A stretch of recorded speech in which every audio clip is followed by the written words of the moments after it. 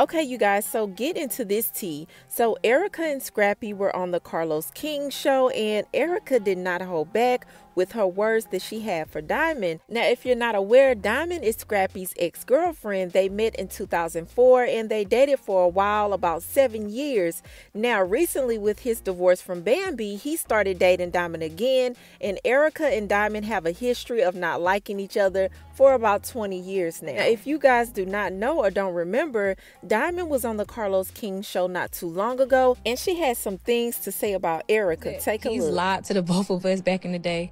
Girl, I done came up and popped up at your house several times. Again, we know you have no motion. You need some camera time. The shop is still under renovation. Still trying to figure out why you so invested in your first baby daddy.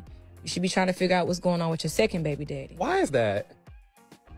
As I said, she's always been number 2. She's good at being. So basically, Diamond is insinuating, number one, that Erica has no motion. And also, she tried to hint at Erica being the side piece for her second baby daddy. So when Erica went on the Carlos King show with Scrappy, this is how she responded. Diamond said you have no motion. But for somebody that don't have no motion, I own my business. I own Class 6.